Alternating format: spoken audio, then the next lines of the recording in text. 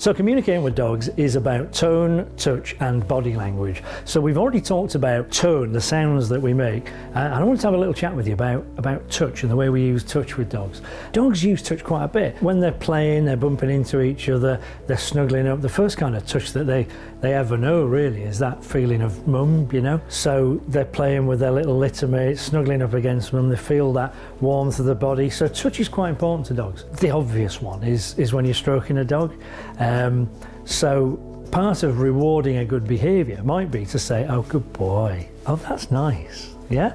So, oh, feels nice, sounded nice, it is nice, I'll do it again.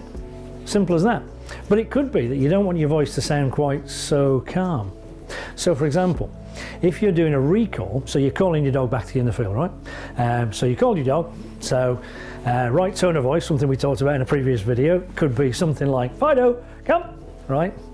Sounded the part, didn't it? Nice and bright. Fido goes ding, ding, ding, ding, ding, ding, all the way back to us. So if we go, oh, good boy, that's really nice. He's like, well, yeah, pleasant enough, but a bit boring, frankly, and there's squirrels over there. So there's times when you want to be more excited. So it should be a bit more like this. Fido, come, ding, ding, ding, ding. Oh, good boy, Fido, yes, good lad. That's when I'm injecting a bit of excitement into the joint. So there's a time when you want a calm tone and a calm touch potentially, and there's times when you want excited, right? So this, in terms of touch, would be, yeah, good boy, excited. I want to rev him up for some reason. If I'm a police officer training a police dog and about to set him off running across the field to go get the nasty man in the big Mr. Fist suit thing that they use for training, yeah, I'm not going to be going, good boy, killer. That's lovely. Nice. Attack. Too calm, right? The touch, as well as the sound, but the touch was too calm. We may well be going, yeah, good boy, bang, bang, bang. Yeah, good, good, good. Boom, off you go. It'd be off like a shot, yeah? When I had a couple of Rottweilers, big boisterous teenage Rottweilers, I would get to me mum and dad's house, and they were already quite elderly, you know.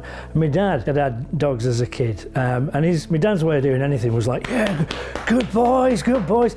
So I'd get them fairly calm. I'd get them into the house in the bungalow, and they'd come in, they'd be all right, and then my dad'd go, hello Axel, hello Gordon, nice to meet you, good boy, good boy. They'd go around skittling furniture and my mum's prize crockery all around the joint, finally come to a ground halt, and my dad would say, bah, they're a bit excitable, your dogs, aren't they?